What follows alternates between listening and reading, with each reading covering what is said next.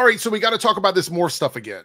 I know. I thought it was done and over with as well, but apparently we got a quote from one of the people behind the creative process of the show addressing the issues with Morph, the woke accusations, and all this other dumb stuff that's been going on. So we're going to look at this quote. We're going to talk about it. I just want to put this out there. The quote might be a little bit offensive to some people. So I want to talk about it in detail, and then you're going to go in the comments and let me know if it's offensive to you or not. I'd also like to hear from some of the non-binary viewers who watch my channel on what you think about this quote, because I have a feeling some people are going to have vastly different takes on this, and I don't want to step on any toes. So let's look at this quote and just figure out what it all. Very briefly, though, a little history on why the X-Men 97 cartoon is apparently woke because of Morph is because in an interview from last year sometime, one interview, as far as I can find, they talked about Morph being non-binary, which confused a lot of people because the show takes place in 1997 and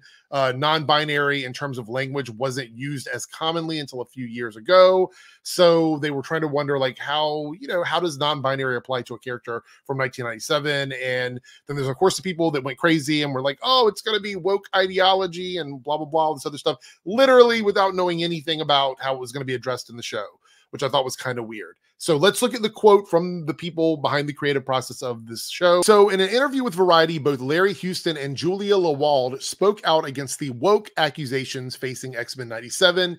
Houston's comments focus largely on how he perceives Morph as a character, stating that in terms of the show, the term equates to Morph's superpower. So right away, it's not about like gender identity specifically, it's about Morph's powers, which that's kind of what I thought it was going to be from the beginning. I thought this is the direction that we're going to go with it. However, the actual statement here is where I think some people might be offended by this, but I do think it clears up some of the confusion. For me, the word non-binary is the same as the word shapeshifter.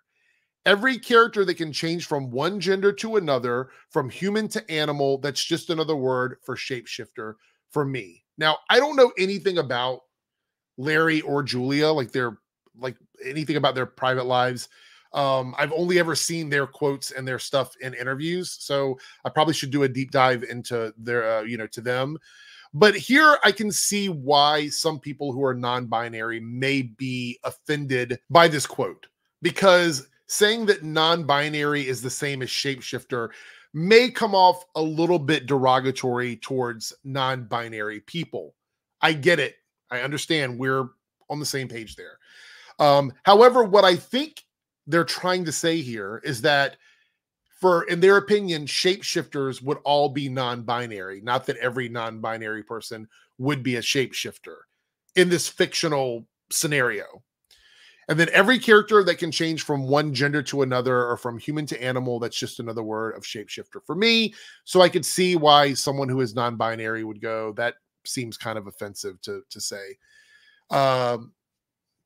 This is what happens sometimes when you have people involved in the creative process who are doing cultural and social things, is they may not always nail it or get it right. I'm not making excuses for them. If this is something that bothers you, you have every right to be like upset about it, to say that's annoying. However, I think in terms of the show being woke, this does explain, to me, at least in some ways, how I think the non-binary thing has been blown out of proportion. And the reason why is because if they believe that non-binary and shapeshifter are the same, and it's not about gender, it's about powers, that tells me that we're probably not going to get some deep, multi-layered, intricate story about Morph's non-binary status, which is unfortunately what I believed it was going to be from the beginning. I mean, I didn't think it was connected necessarily to Morph's superpowers, but I did believe that we would get a very surface level sort of storyline when it comes to gender identity in connection with Morph. So this is where it gets a little weird. Like, I don't find it offensive, but I'm not non-binary, so maybe for me that's something that I would have to sort of unpack for people who are non-binary, which is why I would love for anyone in the comment section who is NB, let me know how you feel about this, and if it bothers you or if you appreciate how they're using non-binary in the show. because I'm a little bit like, I don't know, shapeshifter, non-binary being the same thing. I mean, it feels a little reductive in the sense of like we're like taking things that are very nuanced and we're like, you know, reducing it down to something very simple. Again, I don't know Larry or Julia.